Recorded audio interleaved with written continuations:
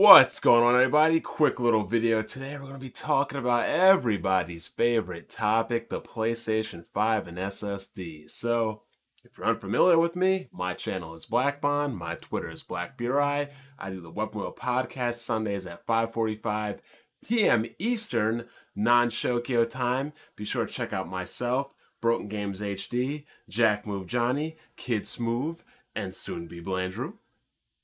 Also, be sure to check out our Patreon if you want to check out the After Dark or any of our other tiers. It's not required, but if you want to do a little extra, you want to support a little extra, you want to get a little extra, then by all means, feel free to support. So, what do we have right here, people? Are you all watching my screen? A PlayStation 3 Slim putting in a stand. And yet, we had so many people crying and complaining that turning a screw and assembling a stand for the PlayStation 5, it was too hard. Now, go a generation before that, we have a PlayStation 2 where people are putting in network adapters and hard drives, something that was not complained about back then, but all of a sudden, 2-3 generations later, it's so hard. Can't do it. And if you think that's bad, we have a Nintendo 3DS. You know, that little handheld that I would say that a majority of kids own. Not to say that adults don't own, but children own this too. This is the device that people play Pokemon on. And you know, to change the SD card, you have to open it up. And it's amazing what, you know, kids and children can figure out these days. And, you know, we could figure out when we were very young and in middle school and high school. But at the bottom left, what you're seeing is the addition of an NVMe drive to a PlayStation 5, and we have grown-ass men complaining about it.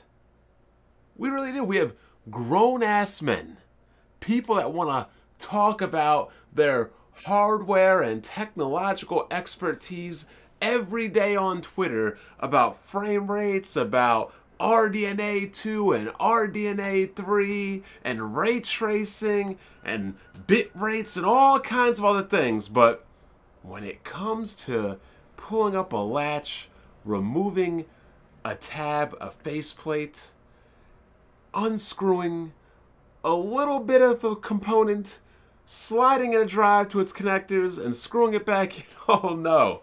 That's where we draw the line, people. That's where we draw the line. And this has never been an issue. This has never been a problem. None of this has ever been a problem until Xbox guys claimed it was a problem. You don't have Nintendo people complaining about screwing in a stand or adding in additional storage or maneuvering a tab on a machine because they've been doing it. You don't have PlayStation guys complaining about it either because, guess what? They've been doing it too. Hey, people on the Sega Dreamcast, the broadband adapter, you had to install that also. But for some reason, the so-called technological superior in knowledge and intellect of the Xbox community, they can't use their hands. They can't turn screws. They can't open things up. They can't lift up a latch. They can't plug something in. They can't do simple, minute tasks that children that play Pokemon can do. And you know what? Maybe Microsoft is onto something. Maybe that's why the Xbox has a plug-and-play hard drive that's going to be way more expensive in the long run. Maybe that's why Microsoft created an adaptive controller, because unfortunately some of you people act like you need to use one. This isn't difficult. This isn't hard. This isn't anything strenuous. You people buy 4K TVs and mount them on walls via Vespa mounts. But when it comes to putting a stand on a console, or lifting 2 tabs and unscrewing a compartment to install an SSD, all of a sudden all of your intellect, all your RDNA, and all of your technological prowess in video games and 4K displays and mounting TVs and speaker systems and Atmos, all of a sudden, y'all want to act stupid. You just forget everything and then want to complain, this is too hard. How's anybody supposed to? Y'all need to stop. This is two-faced hypocrisy at its best. Y'all want to act smart all the time until it comes time to do basic things, and then all of a sudden, you're dumb. And unfortunately, some of you people have kids and families. You not being able to do this while having a child at home is worrisome to me. It truly is. I fear for people that have kids that are complaining about turning simple screws. Can you open a jar of baby food? I don't know. But the way you're acting tends to tell me to believe that maybe you can't. So, stop pretending. Stop acting stupid.